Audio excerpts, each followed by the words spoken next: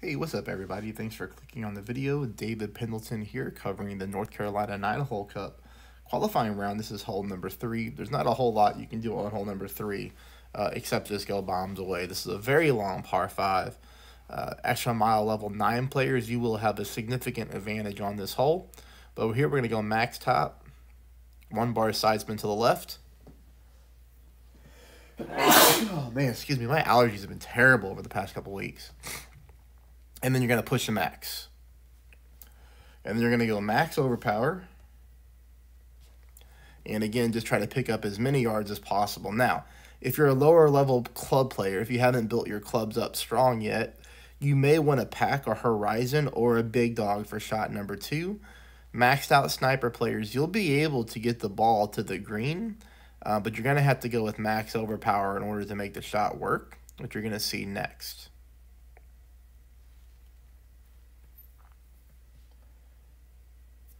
So here I'm going max top, 2 bars of side spin to the left.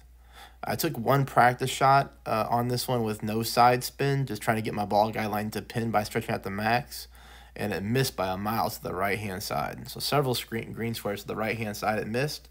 So I went ahead and threw 2 bars of side spin to the left on here. This is almost max OP. We do have a perfect ball, but you see we need the overpower to get from one fairway to the second fairway without clipping the rough.